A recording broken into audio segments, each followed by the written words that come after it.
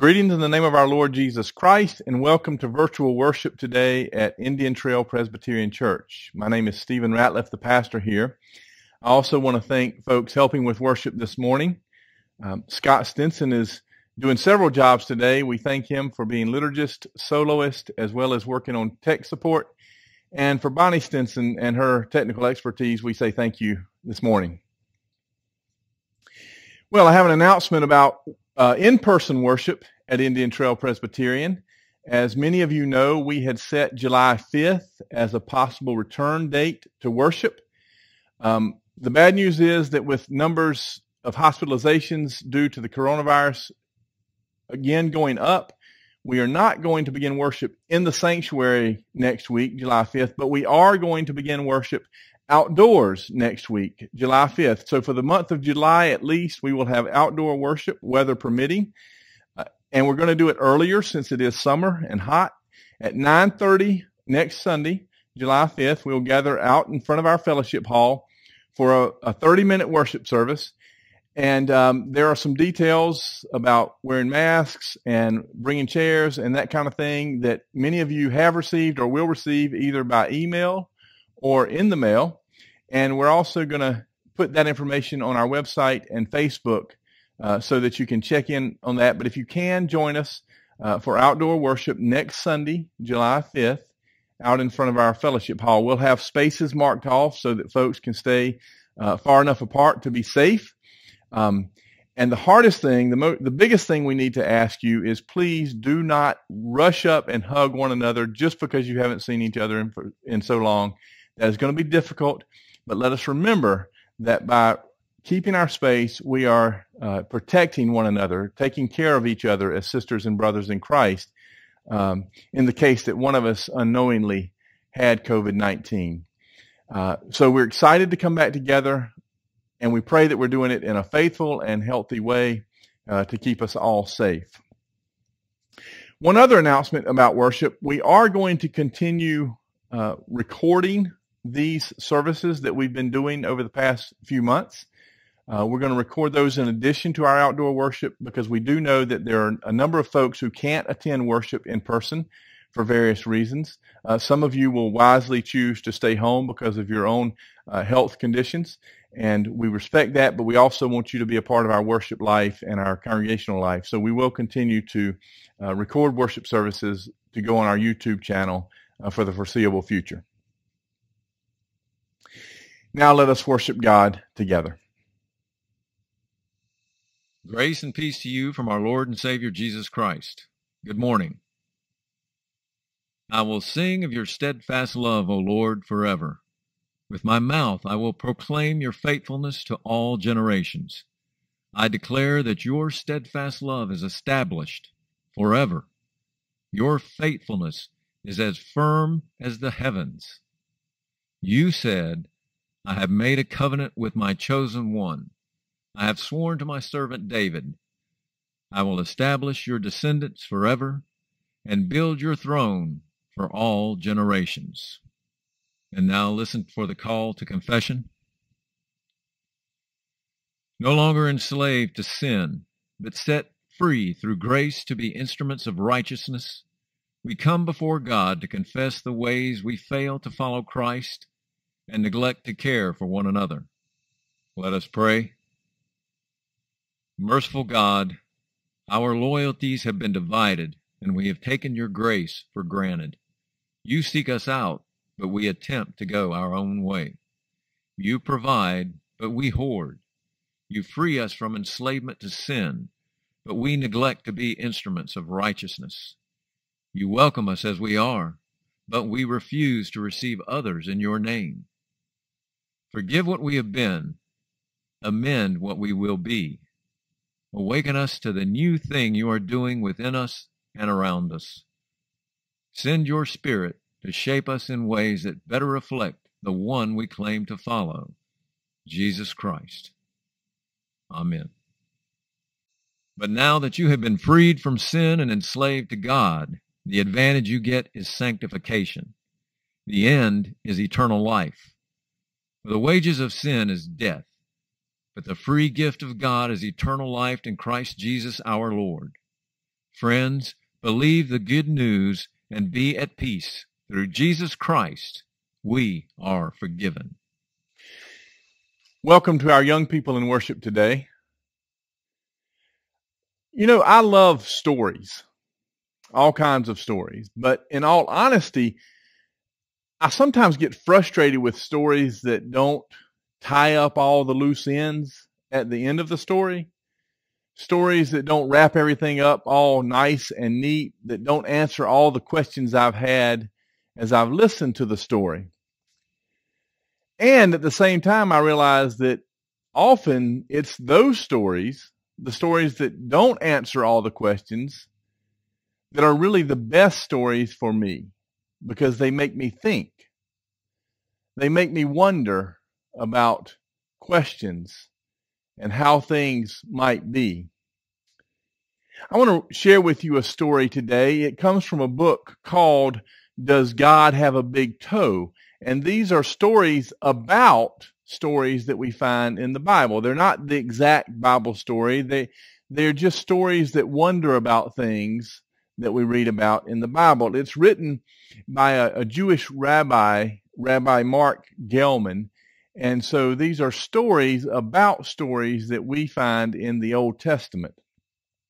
This story is called Partners, and it's about the beginning of the world, the creation of the world by God. Before there was anything, there was God, a few angels, and a huge swirling glob of rocks and water with no place to go.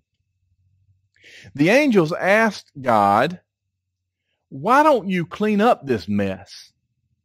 So God collected the rocks from the huge swirling glob and put them together in clumps and said, "Some of these clumps of rocks will be planets, and some of these clumps of rocks will be stars, and some of these rocks will be, well, just rocks." Then God collected water from the huge swirling glob and put it all together in pools of water and said, "Some of these pools of water will be oceans, and some of these pools of water will become clouds, and some of this water will be, well, just water." Then the angel said, "Well, God, it's neater now, but is it finished?" And God said, "Nope. On some of the rocks, God placed growing things and creeping things and things that only God knows what they are. And when God had done all this, the angels looked at God and said, "Is the world finished now?" And God said, "Nope." And God made a man and a woman from some of the water and dust and said to them, "I'm tired now. Please finish the world for me. It's almost done." But the man and woman said, "We can't finish the world. We can't do that alone. You have the plans, and we're too little." And God said, "You're big enough. But I'll tell you what," God said, "I'll agree to this. If you keep trying to finish the world, I'll be your partner." The man and the woman looked at each other, and they looked at God, and they said, "What's a partner?" And God answered, "A partner is someone you work with on a big thing that neither of you can do alone. If you have a partner, it means that you can never give up because your partner is depending on you. On the days you think that I'm not doing enough, and on the days when I think you're not doing enough, well, even on those days, we are still partners. And we must not stop trying to finish the world." "That's the deal," said God. And so they all agreed to that deal. Then the angels asked God, "Is the world finished now?" And God said, "Why don't you ask my partners?" So what do you think? Is the world finished? Is God doing enough? Are we doing enough? What do you think God wants us to do today as God's partners? Let's pray. God, thank you that you created all that is out of that great big glob, that you created us.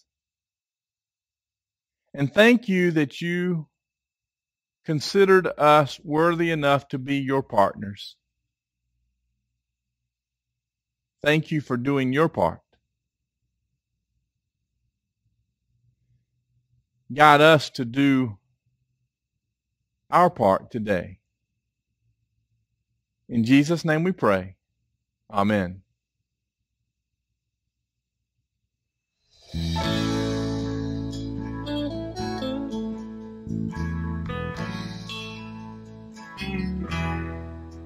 Why me, Lord? What have I ever done to deserve even one of the pleasures I've known? Tell me, Lord, what did I ever do that was worth loving you for the kindness you shown? Lord, help me, Jesus, I'm wasted it, so help me, Jesus, I know what I am. And now that I know that I needed you, so help me, Jesus, my soul's in your hands. Try me, Lord, if you think there's a way I can try to repay all I've taken from you. Maybe, Lord, I can show someone else what I've been through myself on my way back to you. And Lord, help me, Jesus, I've wasted it, so help me, Jesus, I know what I am. And now that I know that I've needed you, so help me, Jesus, my soul's in your hands. Jesus, my soul's in your hands.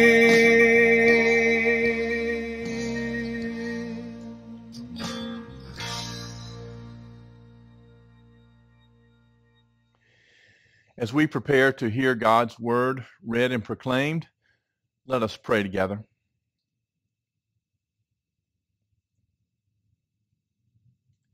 Lord, the noise around us is loud, and the distractions are intense. We yearn to hear your voice in order to know of your presence and hear again your covenant promise. Quiet our busy minds. Calm our anxious hearts. Come to us now and speak, for we are listening. Amen.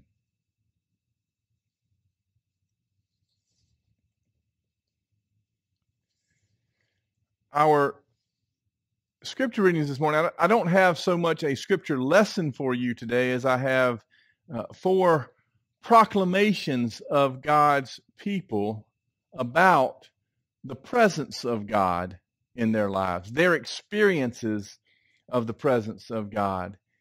And so here now these 4 proclamations of God's presence. First, in Genesis chapter 28, verse 16, we come upon Jacob, who having cheated his brother out of his birthright and blessing, and having heard that his brother now wants to kill him, has fled into the wilderness and finds himself sleeping with a rock as a pillow in the middle of the wilderness as he runs for his life. Now Jacob has dreamt during the night of a staircase, a ladder, a ramp going into heaven, and angels ascending and descending upon it. And as he wakes up, Jacob proclaims, "Surely the Lord is in this place, and I did not know it." And then we turn to Job. Job, who having suffered tremendous loss in his life. Job, who having been patient for a while, but now who having called upon God to make an appearance, who has prosecuted God, if you will, for not showing up, for allowing all of this suffering to happen to him. Job has now heard from God. God has spoken to Job. And in the last chapter of Job, chapter 42, verse 5, Job proclaims, "I had heard of you by the hearing of the ear, but now my eye sees you." And then to the New Testament, to the Gospel of Luke, we turn, where some of Jesus' disciples, having witnessed Jesus' arrest, witnessed his trial, witnessed his conviction, witnessed his death on a cross, and having witnessed his being laid in the tomb dead, and having now heard that the tomb was empty on the 3rd day, and having met along the road the presence of the risen Christ, but having not recognized him, and having conversed with him, and having welcomed him into their home, and having sat down at table with him, where they have witnessed his breaking of the bread and blessing it, they have had their eyes opened. They have recognized him as their risen Lord, upon which time he disappears from their sights, and they proclaim in Luke 24, verse 32, "Were not our hearts burning within us while he was talking with us on the road, while he was opening the scriptures to us?" And then finally, from the book of Revelation, we encounter John,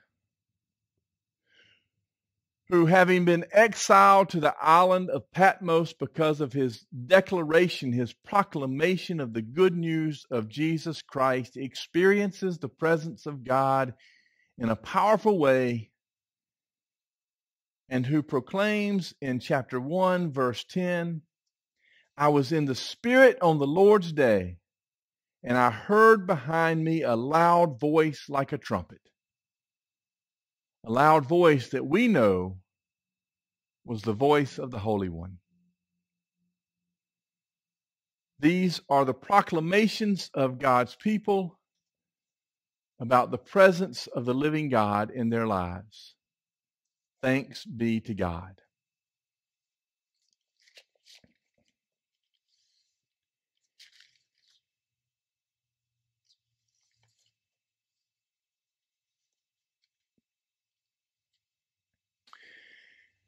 Joanna Adams is a retired Presbyterian minister whose most of her career was in Atlanta, Georgia.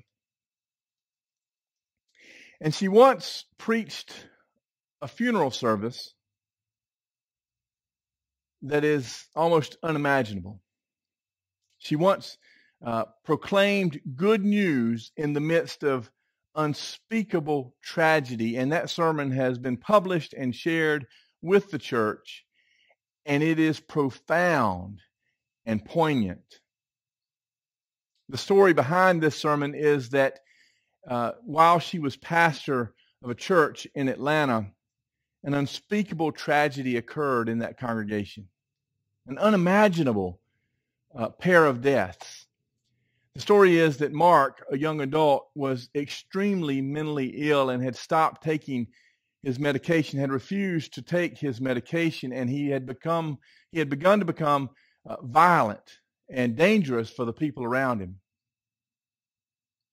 And in a tragic circumstance, his father, Jim, had come to the conclusion, the unfortunate, horribly unthinkable conclusion, that the only way he could protect other people was to kill his son Mark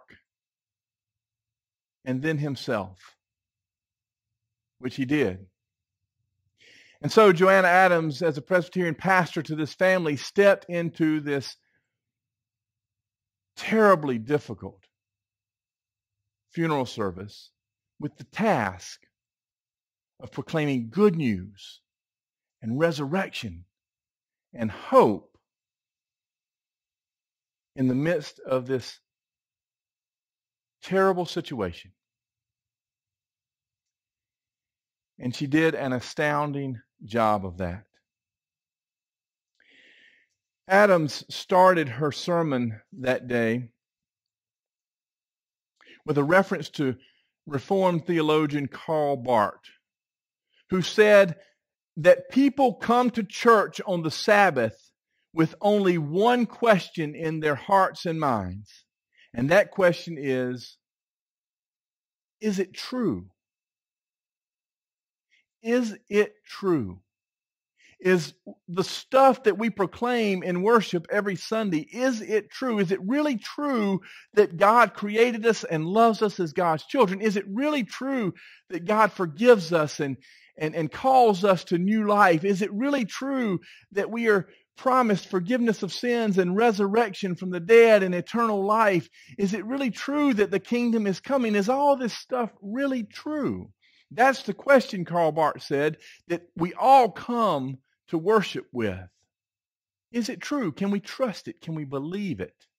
This good news. Adams went on to say in her sermon that she agreed with that assertion of Karl Barth, but that there was another question that we often find ourselves asking. In addition to this, is it true question, we often find ourselves asking the question, why? Why do bad things happen? Why do people suffer? In her situation, preaching in the midst of that horror of that funeral with Mark and Jim both dead, why would God allow it to happen? Why was Mark so sick? Why did Jim believe that his only option was to take his son's life and his own life? Why, God? Why? We know that question well as human beings. Why do good people suffer? Why do bad things happen? Why are there hurricanes that take out entire cities? Why do people hunger in a world where there is so much food rotting in silos? Why do some people hate with such a hardness of heart? Why, God? Why? Why are we experiencing this pandemic? Why do we live in a world where our lives are turned upside down to the point that we're scared to hug people that we care about dearly because we don't want to make them sick? Why does this pandemic seem to hurt the most vulnerable people the most? People who are already struggling with illness in their lives. Why do they die so easily? Why can we not say goodbye to a member of our congregation who has died from the virus? Why can we not gather and mourn and proclaim resurrection and support a family who is grieving in the ways that we've always done?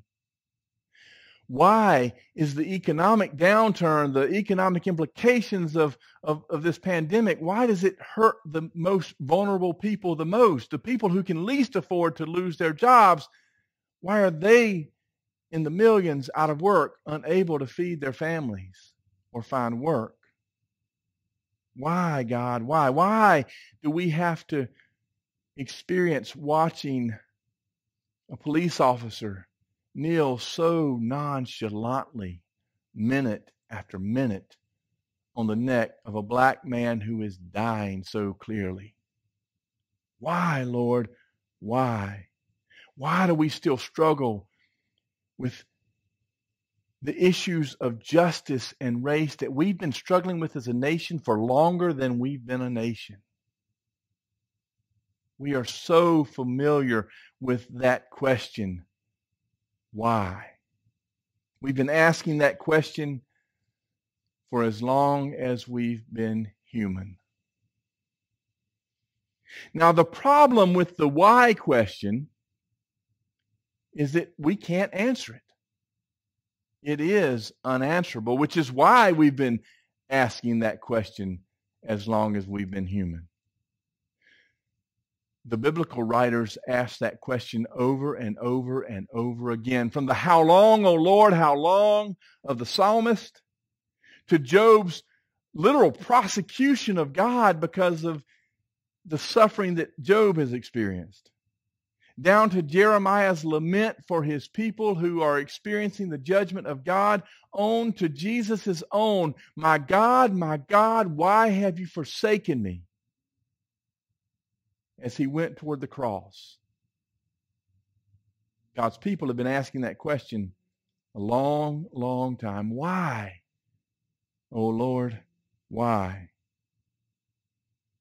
And it is that unanswerable question. Now, with both of these questions in hand, the "is it true" question, can we trust God and God's promises question, with that question and the question, why? Why do bad things happen to good people? Why do people suffer so? With those two questions in hand, Adams says this: because we are human, we want to know why. But because we are only human, we cannot know why. The Scripture promises us that someday we will know why, but that day is not today. God knows what we need today is not an explanation, but what we need today is faith. In the midst of all that we encounter in this life, Adams proclaims, what we need, and God knows it, is not the why question answered, the explanation, as much as we need the answer to the "is it true" question. Can we trust God's promises? Are they really true? Is it true? Adams relates in her sermon a conversation she had with Carolyn. Carolyn was the mother of Mark, the wife of Jim, the one experiencing that tragedy in ways that no one else could imagine. And leading up to the funeral, Adams relates this conversation that they had together. Joanna Adams asked Carolyn, the grieving wife and mother, "How have you endured all of this?" And Carolyn said, "God and angels." You see, Adams proclaims, we are not dealing today with a God who comes around only when things are rosy and the birds are singing. There is a cross up there. There is a cross up there, and the God we know in Jesus Christ knows about suffering. The God we know in Jesus Christ gets to the valley of death, gets to the valley of loss and grief, gets to that valley long before we ever get there, so that God can get ready and catch us when we stumble in blindly, so that God can guide us through that dark valley.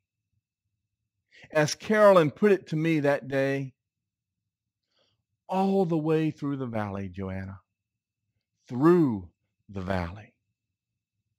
You see, proclaims Adams, It is true that God can be trusted. It is true that God can be trusted. We cannot understand the why question. We cannot answer the why question. We've been trying for a long, long time. And I guess the truth is, how can we expect to understand it any better than Job or Jeremiah or Jesus? We can't answer the why question, but we can be astonished by the freshly bursting buds of hope. That no matter how long the winter nap has lasted, the freshly bursting buds of hope that spring forth into our lives with glorious good news, with the glorious good news that yes, it is true. God can be trusted. We are God's children. God does cherish us.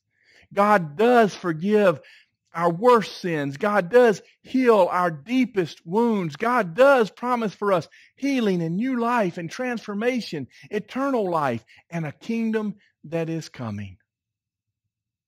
It is true. That is the bud of hope that springs forth from time to time in our lives to answer that most fundamental question of human life. I want to end this sermon by reading to you the last paragraph of Joanna Adams' sermon,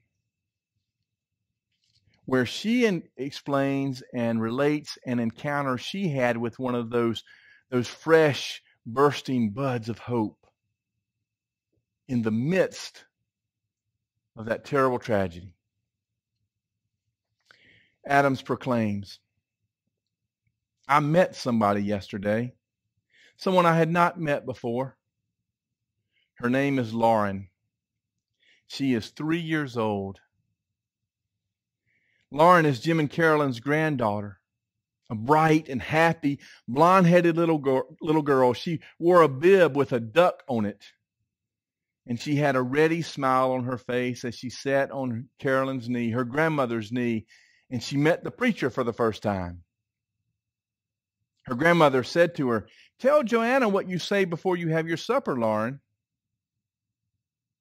And Lauren looked at me, a perfect stranger, and she spoke as if she was sharing with me the most wonderful news you could imagine. God is great, she said. God is good. And at that moment,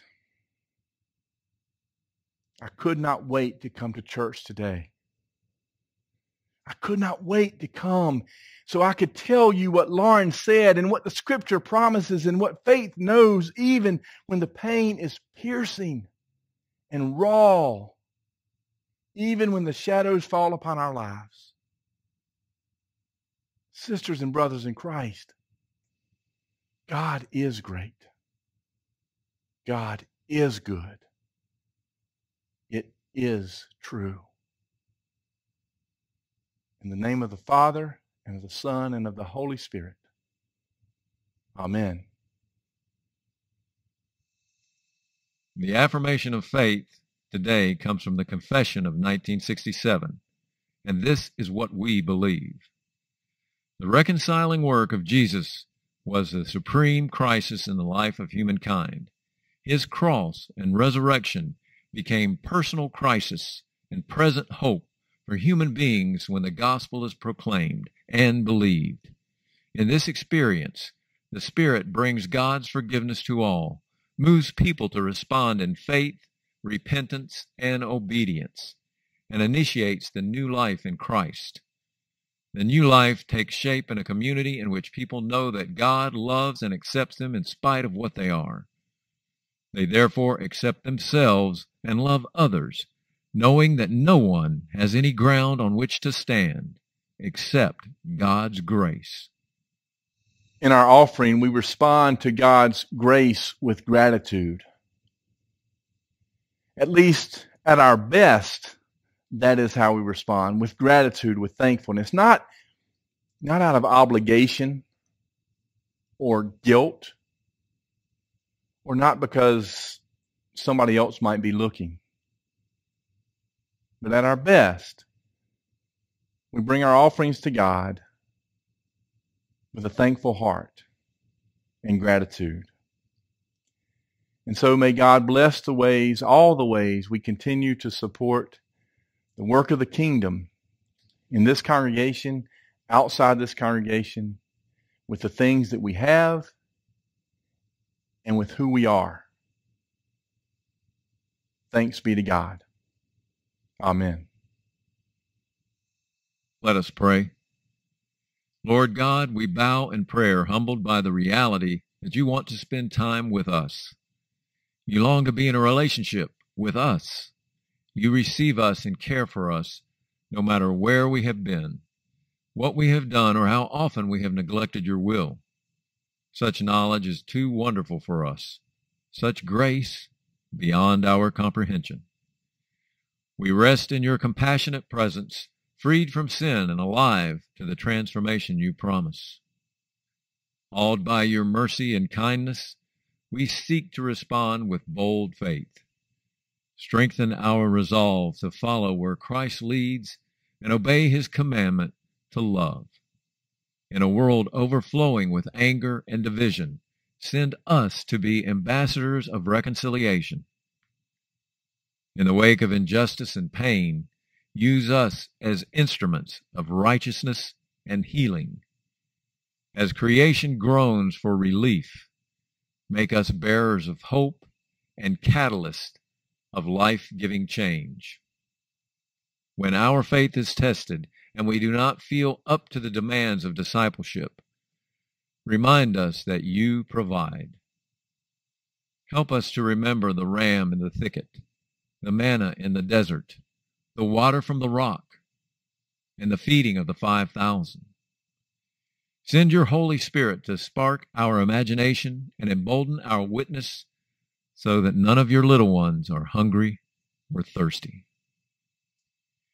Free from sin and alive in Christ Jesus, we pray without reserve for those people and places, circumstances and situations that weigh on our hearts and minds this day. We ask you to provide healing to the sick.